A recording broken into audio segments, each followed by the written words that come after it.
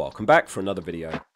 Throughout pre-season there's been a lot of comments about a Salah and Haaland team. We've looked at a Haaland only team, we've looked at a Salah only team, so what about both?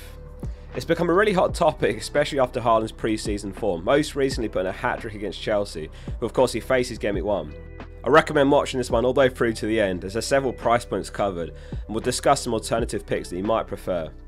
So what are the pros and cons of having both of the big hitters?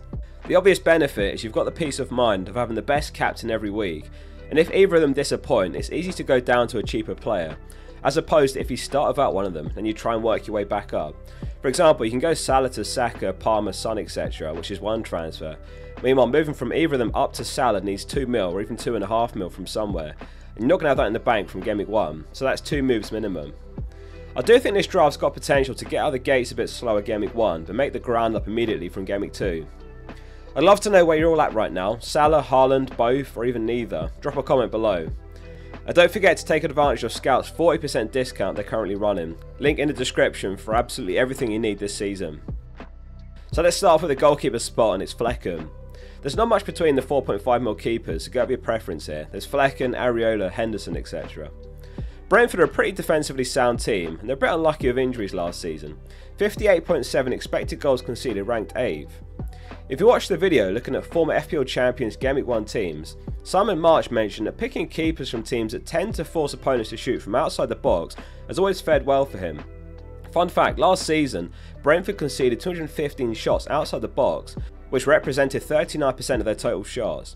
Only Arsenal had a high percentage of shots from outside the box with 41%.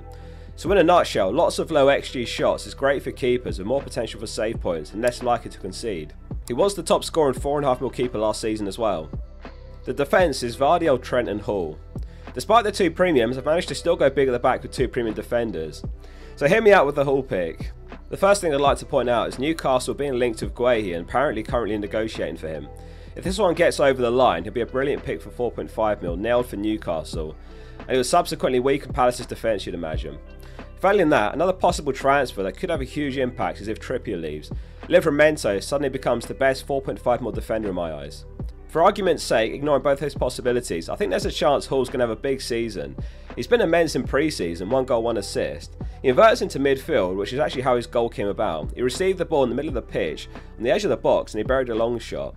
We know how much they struggled last season because of all the injuries, lining up with the likes of Lascelles and Kraft in centre-back at times. It's a different story now, and there's a ton of value in their defence, I expect. Good news, Trent owners. He's back with the squad and he's training now. Liverpool have got 2 final pre-season friendlies before Game Week 1. Bradley has impressed in Trent's absence, and there's perhaps a very small chance that he plays Game Week 1.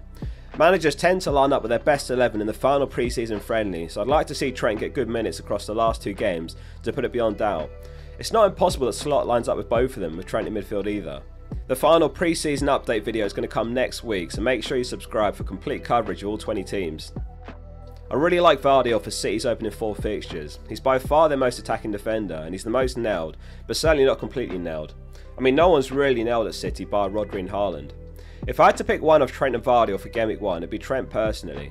We'll have a look at the midfield now, which is where some sacrifices have been made to afford Salah and Haaland. However, you could move Vardy down to a 4.5mm defender, which is an option, and then chuck that 1.5mm into midfield. The midfield is Nkunku, Salah, Eze and Hudson-Odoi. I mentioned at the start of the video that this team could have an average Game Week 1 then really get going from Game Week 2, because we've got Nkunku who plays against Vardy and we've got Eze who plays Flecken. It's something that I tend to avoid whenever possible, because returns from one of these midfielders means no clean sheet from the other in a nutshell. Nkunku hits that 6.5mm price point where there's an absolute ton of picks, or you might have someone else that you prefer more. There's Gibbs White, Bailey, Johnson, or even Smith Rowe just scored in his Fulham debut off the bench yesterday. Nkunku is someone I'm keen to have in my final Game Week 1 team. It looks like a bad fixture on paper Game Week 1, but he does strike me the sort of player that can return against anyone, and he has been their stand-up player in their pre-season games so far. So no captaincy headaches with both the premiums. Or maybe headaches in terms of picking which one some weeks, but there's no headaches in the sense of not owning who you think's the best captain each week. You get a run of captaincy which is Ipswich Game Week 1, Ipswich again Game Week 2, Man United or West Ham Game Week 3, Forest or Brentford Game Week 4, and then it's Bournemouth, Wolves and then Fulham. Liverpool have looked really sharp in pre-season despite lots of players having not returned yet, or just returning now anyway. It's lined up nicely with a new manager and some easy fixtures to start the season. I don't see them struggling much in the opening game weeks.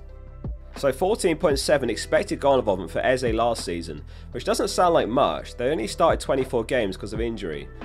Minutes per expected goal involvement is a great metric because it focuses only on how often they were expected to return rather than their total over the whole season. And this is where Eze leaps out, with an expected involvement every 140 minutes. So that's better than the likes of Son, Watkins, Johnson, Bailey, Foden and Odegaard. He's on set pieces, including direct free kicks most likely now Elise's gone, and on penalties as well. I think it's fair to ask, how will Palace suffer, if at all, now Elise's left? Plus Mateta looking likely to miss the start of the season while he's at the Olympics. They've made a few signings, and they have Edouard who can fill in up top from Mateta the opening week or two, so I think he's worth taking a chance on still. Players that are on set pieces and penalties are sort of a cheat code. There's an invisible buff there, but they're always a bit likely to get you something. Eze could have an absolutely shocking game, and then someone wins a penalty. Suddenly, despite the bad game, you're on for 7 points minimum if he scores it, or even up to 10 points after bonus. Hudson-Odoi completes the midfield. I mentioned Smith Rowe earlier, who did score off the bench on his Fulham debut against Sevilla. Andreas could be a good pick as well now, it just depends on where he lines up or if he drops deeper in the team. He's probably on set pieces still, and penalties. We have got a 4.5 mil midfielder on the bench. The other approach you could take is go for two 5 mil midfielders, like Rodgers and Bob, though obviously neither are completely nailed. Certainly not Bob. It does give you better depth on the bench though. Hudson-Odoi does feel a bit more nailed than Elanga to me. Great opening fixtures for Forest. And it's just a question of whether he can sustain his numbers. He scored 8 times last season for 2.65 expected goals. One glaring hole in the midfield is no Arsenal attack. There's absolutely no way of squeezing Saka if you've got Haaland and Salah. There is the option to go Vardyl to a 4.5 mil defender and then Eze to Odegaard, but I prefer this combination personally. Onto the front three, which is Haaland, Isak and Muniz.